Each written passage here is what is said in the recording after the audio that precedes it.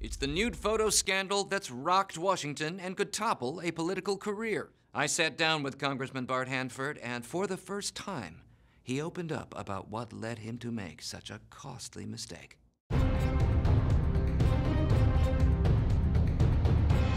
Congressman Handford, you're married, 2 beautiful children, and yet you texted nude photographs to a 23-year-old staffer. Why did you do it? I wanted her to see my penis. But help me understand, what was going through your head as you were pressing send on those explicit photos? I was hoping the penis photo would arouse her sexually, that she might think, that's a nice penis. I will respond with an offer to have sex with the penis, or maybe send a photo of my breasts. I would like that.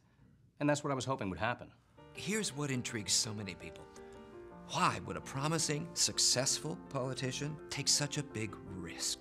I knew I could let down my family, destroy my marriage, and damage the country that I love, but on the other hand, if there's even the small chance of getting off at any time, you gotta take it. So it was a moment of weakness then? Oh no, I felt very strong and virile, like a young, strong, attractive man.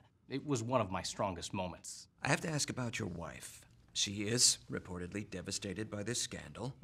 How could you put her through this? Well, I've had sex with my wife many times before, so I wanted to have sex with someone younger who I've never had sex with. And how is your marriage now? Oh, we're pretending to stay together and seek counseling because of how it looks. But we're gonna get divorced, probably 99%. We're never having sex again. The big question, do you plan to resign? No, I'm very good at my job. I'm gonna keep doing that. Plus, it's a lot harder to get women to have sex with you when you're not a congressman. The full hour-long interview with Congressman Handford plays tonight, right after ONN presents Pornography or Art? Which is better?